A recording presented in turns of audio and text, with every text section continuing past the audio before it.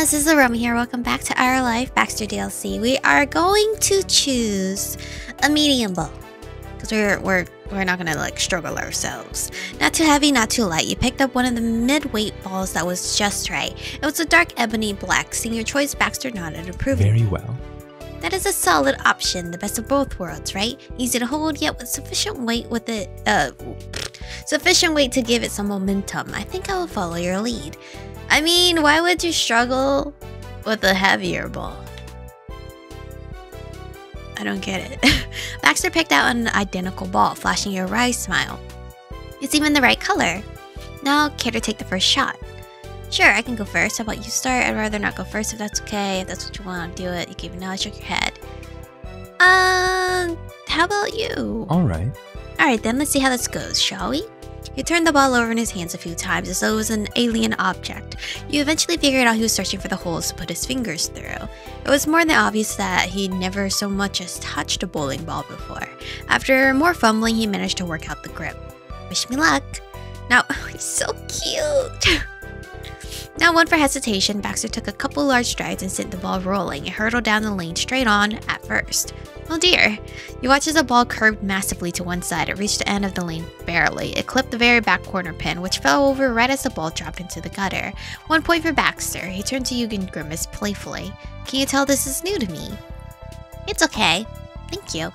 I get another attempt this turn, correct? I'm still a little unfamiliar with the rules. That's right, 2 tries per frame unless you knock them all down in one go. That's called a strike. I see. Well, here's hoping I can do a touch better than that. Baxter retrieved his ball and rolled his shoulders, taking form in front of the lane. His brow was furrowed in concentration. He wasn't as hasty as before. He took his time to line up the next shot. 1 step, 2 steps, a 3rd step, and release. It shot off like a cannonball, barreling ahead. It still curved slightly at the last moment to knock one of the center right pins head on. 5 more points. Baxter nodded to himself, satisfied at the improvement. Not bad. 60% success is plenty for a first attempt. It's all part of the learning process. I must say I'm enjoying myself so far. Your turn, Michiko. You eyed the pins at the far end of the lane, gauging the distance. A breath in, a breath out. You raised the ball behind you, took a few steps forwards, then swung. It would be nice if we got a strike. Nice, you knocked a fair number of pins down. Well, at least you hit something. It's been a while since I've been bowling, unless you want to count the sports Nintendo sports game. Let's do a strike. We want to impress him. The pins flew in all directions with that satisfying clatter. You're pretty good at this game, all told. It should be a piece of cake. Baxter applauded enthusiastically, his brows raised in admiration. You're incredible. Thanks. Very well done, an impressive first move. Your hit has struck Baxter as well, though after that initial amazement, he pulled a comically pained expression, grimacing with all his teeth. I suppose I better prepare myself for a total victory on your part. Hadn't you considered going easy on me? Listen, it was just a first try luck. He was kidding, but the appreciative comment still made you feel a little bashful. You scuffed your rental shoes against the wood floor. It's not that impressive, really. And your turn was over. You took a seat on the faux leather just as Baxter limbered up for his second frame. As the game proceeded, you and Baxter settled into a rhythm. You exchanged friendly chatter between frames and the odd quip or moment of celebration thrown in. It was a comfortable way to pass the afternoon. In an idle moment, you found yourself wondering more about Baxter again. The two of you would be there for a while yet, and if you felt inclined, it wouldn't be too hard to strike up a more in-depth conversation. Wait, that was a pun. So what? Okay. We only have 2 questions left, technically. So what's up with the black and white thing? He looked down his outfit and shrugged. I don't think of it as being much of a thing. Black and white happen to be my favorite colors. But isn't it having it be your entire wardrobe a bit much, and dyeing your hair to match too? Baxter quietly observed your words with a wry smile, clearly more amused than embarrassed. For all that he just downplayed, it totally owned this strange quirk of his character. Alright. I admit it, one could say I'm rather dedicated to the aesthetic as a whole.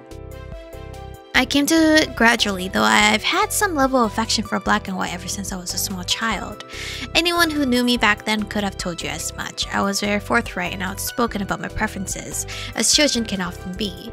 But it wasn't until a few years ago that I made the conscious decision to align my fashion choices with that underlying attachment. It was around then that I came to understand how clothing could be an expression of your personality, a way of showing yourself to the world. I wanted to make a statement, you could say, so I started experimenting with more grayscale looks and began selectively tailoring my wardrobe around the limited palette. To start with, like most people, I had associated black and white with more formal tastes and styles, tuxedos, dinner suits, tailcoats, and the like.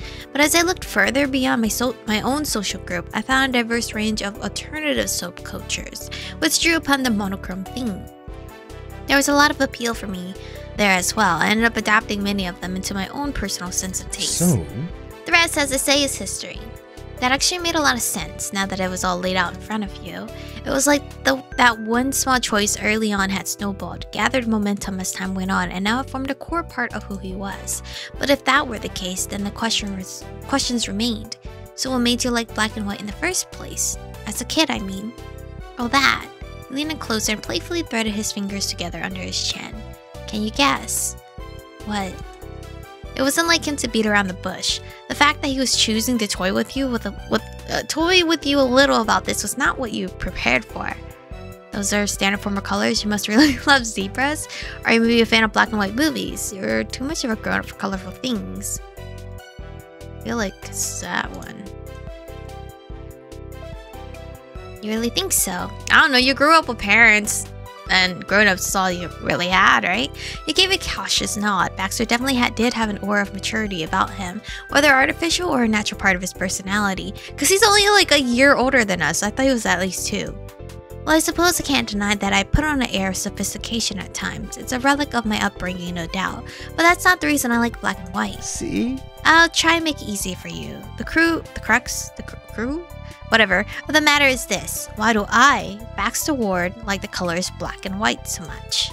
His voice took on a strange quality, placing a lot of emphasis on certain words. He was obviously trying to guide your thought process here, but you couldn't quite work it out. I don't fucking know. His hints are terrible. His hints are exactly the hints Tyler would give me. He'll be like, come on, it's right there. I'm basically giving you the answer. No, you're not, because I cannot think. -1 intelligence over here.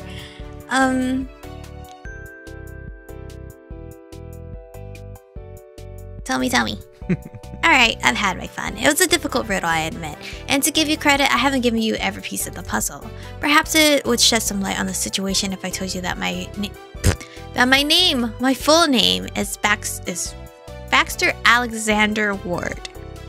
Baxter Alexander Ward, black and white. Oh! B-A-W. Wait a second. It's because of your initials. He grinned from ear to ear. The punchline finally revealed, a face of sheer delight. His name is so, like, regal. You got it. Brilliant, isn't it? He's here. Never mind. I was like, unless you get married, but he doesn't. He could keep his last name unless he decides to take the person he's marrying their last name instead. He rested his chin in his hands and beamed at you, the very picture of smugness. You'd hardly seen him discontented in all the time you've known him. That's such a perfect coincidence. I can't believe that's the reason. But why would that cause such a lifelong obsession? That's adorable. It's actually really adorable and very like coincidence. Or did he just? I don't know. Baxter just giggled boyishly at your response and swept his fingers idly through his bangs. I confess, as a child I came to believe that black and white had to be a part of my identity as soon as I realized how well it coincided with my own name. It felt almost like magic in a way. Names carry power and importance. Kids love those kind of coincidences. It's part of the mystery of youth. Magic, huh? You're reminded of something that happened earlier. Is that why you reacted when I mentioned the amazing Alexander? Because it's your middle name. You're good. Well spotted. That's correct again. You could say I wish to be an amazing Alexander in my own right. I've always been fond of my full name. Like it too, Suti2T, thank you for sharing with me. It's a no. Which one? These are all good. I like it too. So delighted that we're in accord. At any rate, I'm sure you can understand at least why I'm so attached to it and to my favorite colors. You certainly did. Who knew that such a simple question would lead to such a strange and unexpected answer? In the past few minutes, you ended up learning much more than you bargained for about the hidden depths of Baxter Alexander Ward. It's like when you're learning about your friend's IGN, like, how'd you come up with that? In what felt like no time at all, you arrived at the final frame of the match. You glanced up at the scoreboard. You were ahead by a wide margin and had been since the game started. Your rounds had pretty much all been strikes and spares. Baxter, meanwhile, contented himself with avoiding the gutter, though he didn't even manage that every turn. Still, the big gap in score didn't dampen his fun. You finished your final frame with 3 consecutive strikes. Baxter whistled through his teeth. Some people in nearby lanes even applauded politely at the spectacle. Baxter took a far different approach to his last chance. He had nothing to lose after all. The game had been long lost already. So he attempted bowling with his back turned. The ball made it onto the lane, rolling straight and true, and right down the drain it went. Baxter merely laughed. I finished as I began, in the gutter. Then Baxter came over and offered you his hand to shake, the very model of sporting behavior. He took it, he fought hard until the end, yeah. Baxter grasped your hand firmly, and the two of you shook. He grinned. Thanks. Thank you for the game, Chico. I had a lot of fun. I tried my best, but you got the better of me in the end. Congratulations. You did great for your first try. He just smiled, you know. It really seemed as though he was happy to have played at all. Never mind that he didn't win. The joy of a new experience was what mattered to Baxter in the end. The game reaching its conclusion, you wandered over the main counter to return your rental shoes. Your sightseeing bowling adventure was finished.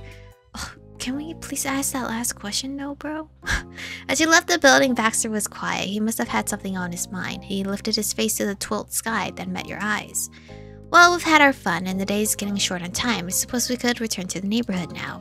That was a question, not a statement. Baxter touched his chin in contemplation. He hadn't struck you as altogether thrilled by the idea, and coincidentally said that exact thing out loud. To be honest, To tell the truth, I'd be disappointed to go home. Would it be asking too much for this to last a little while longer?